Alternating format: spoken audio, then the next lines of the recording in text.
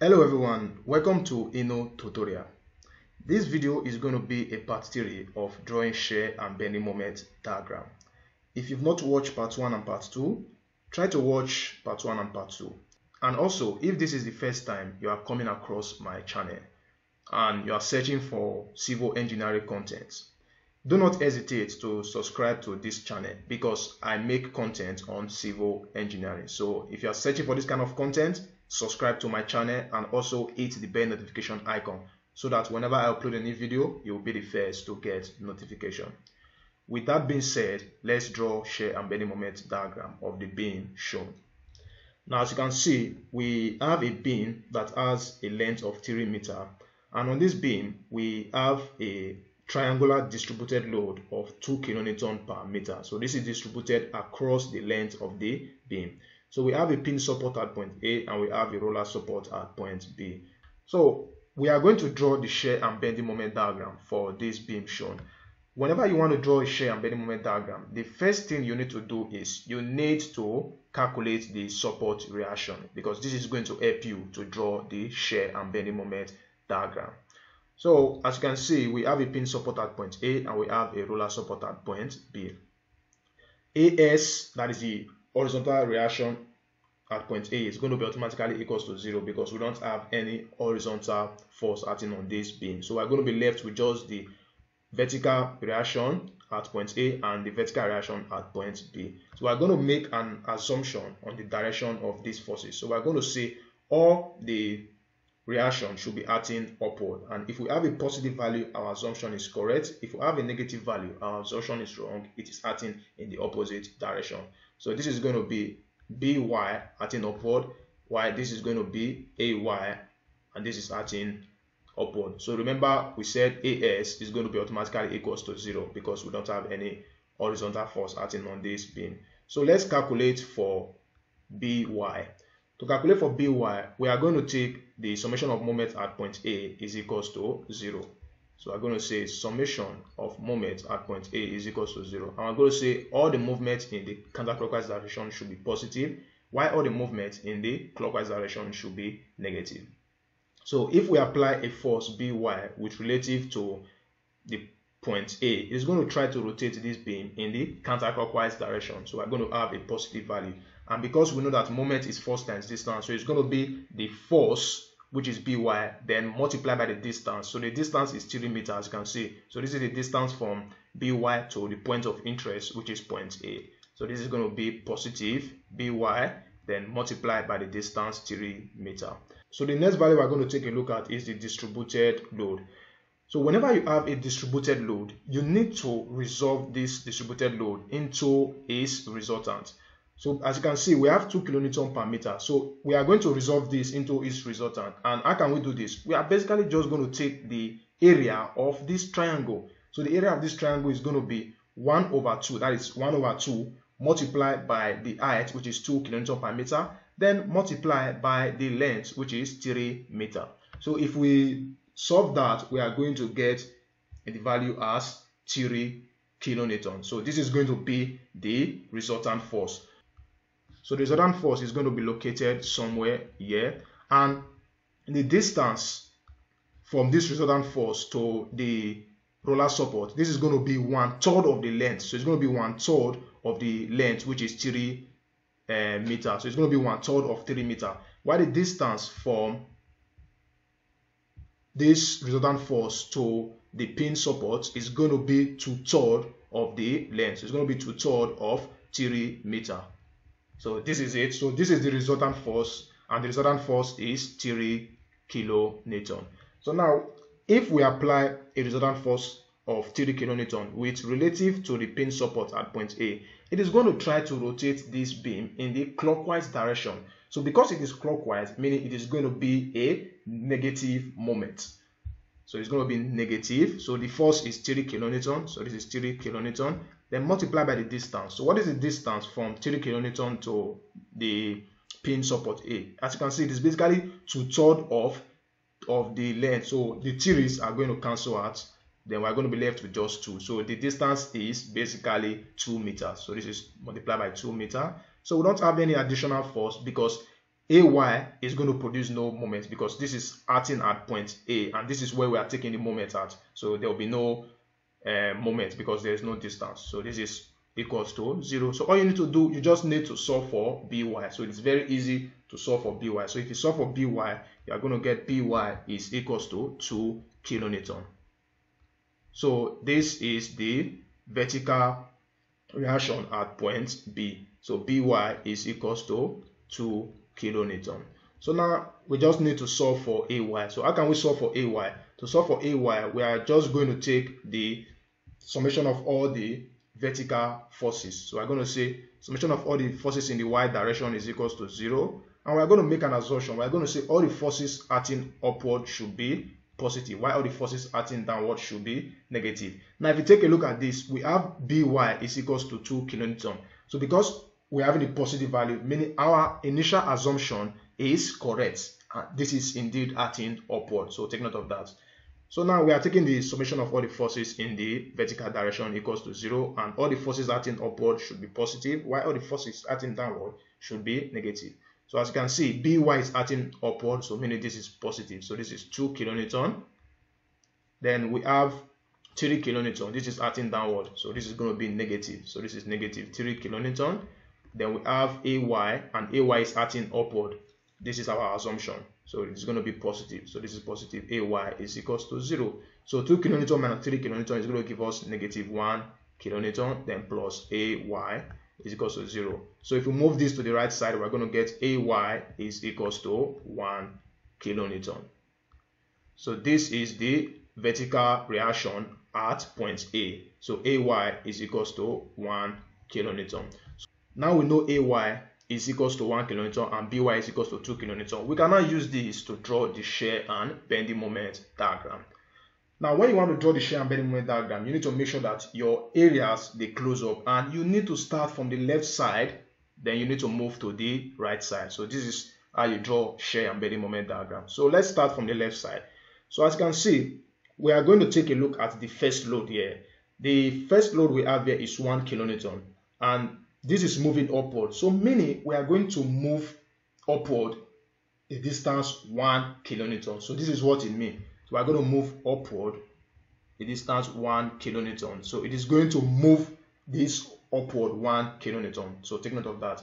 Now, what do you see next? After this, what do you see next? We see a distributed load, that is a triangular distributed load of 2 kilonewton per meter. So you need to take this step by step so that you don't make any mistake. What I'm going to do now is I'm going to write this in a way you can easily understand. So the first value we have is 1 kilonewton. Then we have plus a distributed load, that is a triangular distributed load. So we have a triangular distributed load of 2 kilonewton per meter. So now, and the distance is 3 meters. So now what we need to do is we just need to take the area of this triangle over here. Then we need to add it to 1 kilonewton so that we can get the next value. So if we take the area of this triangle, so basically it's going to be 1/2, then multiply by the height, which is 2 kilonewton per meter, then multiply by the length, which is 3 meters. So if we calculate that, we are going to get the value as 3 kilonewton, because 1/2 multiply 2 multiply 3 is going to give us 3. So this is going to be 1 kilonewton. So now take note of this. As you can see, this load are acting downward. So meaning it is going to be negative because it is acting downward. So it's going to be 1 kilonewton minus 3 kilonewton. So 1 kilonewton minus 3 kilonewton is going to be equals to negative 2 kilonewton. So this is going to be the next value. So because this load stop at this region, so it's going to be located somewhere here, and it is going to be below 0 because this is negative 2. So it's going to be somewhere here. So it's going to be negative 2 kilonewton. So now we need to connect 1 kilonewton to negative 2 kilonewton. Now this is where you need to pay close attention. As you can see, this load is not a constant load. Had it been we have a constant load, then we can just connect this using a straight line, like using a linear line, because that is when we have a constant slope. As you can see, here we don't have a constant slope. The slope is not constant. it is changing from point A to point B. So it is not going to be a straight line. So what we need to do, we are going to use a parabola, because this changes from point A to point B. So it is going to be a parabola. So now, what I'm going to do, like I said in the previous lesson, we are going to use the short trick where it says, so I'm going to draw this here.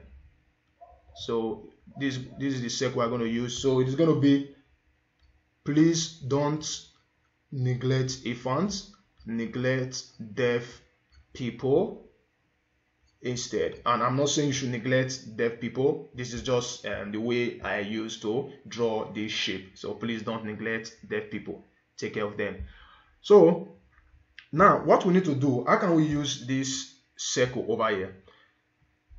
As you can see, as we move from point A to point B, this is basically increasing, and this is a negative value because the forces are acting downward. So it is basically negative increasing slope, as you can see, because the forces are acting downward, meaning we have negative, and because from point A to point B it is increasing, so meaning we are going to take a look at this part here, negative increasing. So meaning the shape is going to look something like this. So take note of that.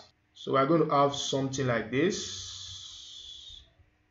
So this is the shape. So this is the shape. So because we know that the length of this beam is 3 meters, so meaning this distance from here to here is just basically going to be half of 3 meters. So this is basically going to be 1.5 meter. While this is going to be 1.5 meter as well. So it is basically just half of the length. So as you can see, this is the positive region, while this is the negative region.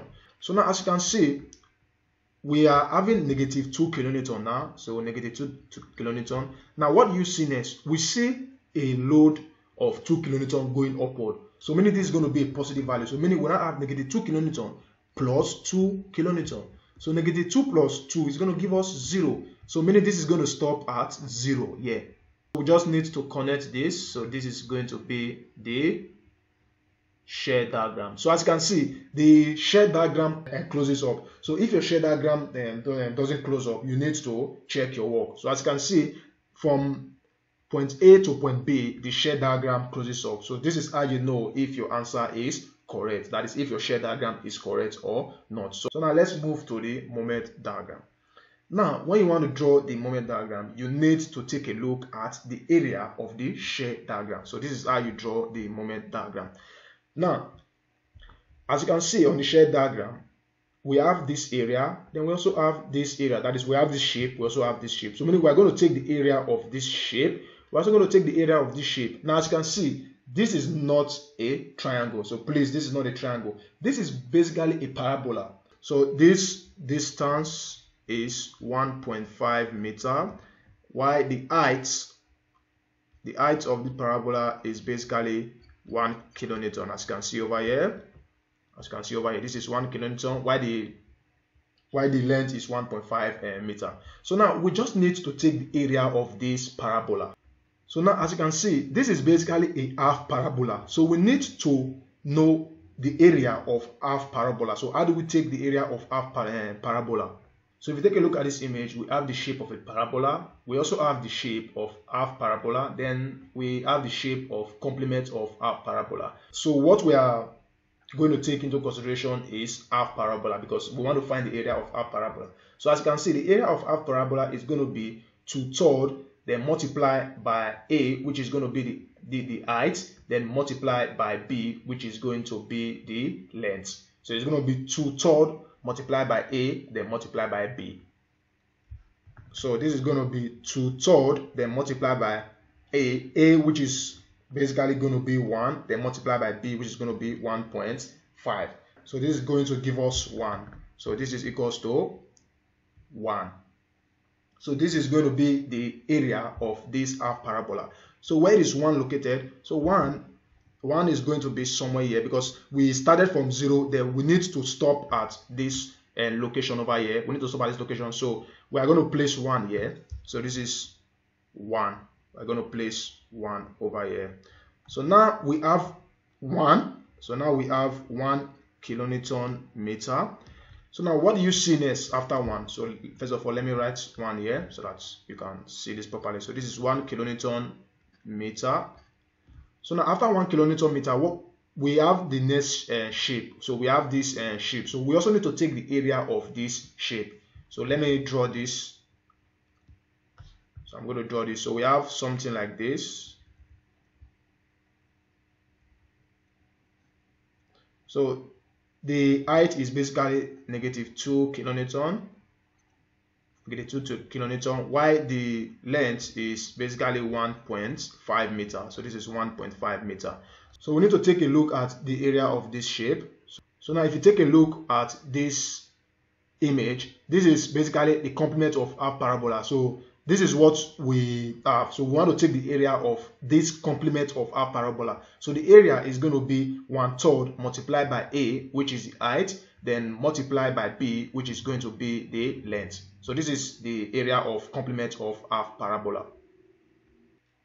So this is going to be 1 divided 3, then multiplied by 2, then multiplied by 1.5. So this is going to give us 1. So now we have 1 kilonewton meter. Now remember we started from 1 kilonewton meter, as you can see over here. So this is basically going to be 1 kilonewton meter. Then we also need to add up this area.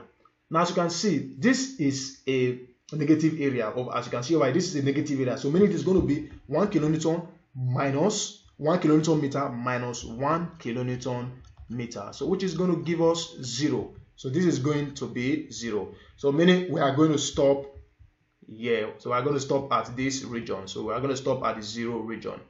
So now we know the location of our moment. So we just need to connect the moment. So that is all we need to do. We just need to connect the moment. Now how can we do this? We're also going to use this we are going to use this circle here to also draw the shape of the parabola. So this is what we're going to do. Now if you take a look at this image here, as you can see, we are having a positive decreasing slope, because as you can see from this point to this point, basically the area is decreasing, and we have a positive area, so it's going to be positive decreasing. So positive decreasing, if you take a look at this circle, the shape is going to look something like this. So we are going to have something like this. So this is how the shape is going to look like. So now from this region to this region, what is the shape going to look like? So if you take a look at this shape over here, as you can see from this point to this point, the area is basically increasing, and we have a negative area. So this is negative decreasing. So let's look at this image. So negative increasing, the shape is going to look something like this. So all we need to do, we just need to connect this from this point to this point. It is going to look something like this. So this is going to be the shape. So this is going to be the moment diagram. So as you can see, we are having a positive moment diagram. So the moment diagram, the areas, the close up as well. As you can see, from this point to this point, the area closes up. If your area doesn't close up, then meaning you made a mistake. You need to check your work and see where you made the mistake and try to correct the mistake. So this is going to be the shear diagram for this beam, while this is also going to be the moment diagram for this beam. So this is how we can draw shear and bending moment diagram for a triangular distributed load. Like I said at the beginning of this video, if this is the first time you are coming across my channel, do not hesitate to subscribe to the channel, because I make content on civil engineering. So with that being said, this is all I have. See you in my next lesson. Bye bye.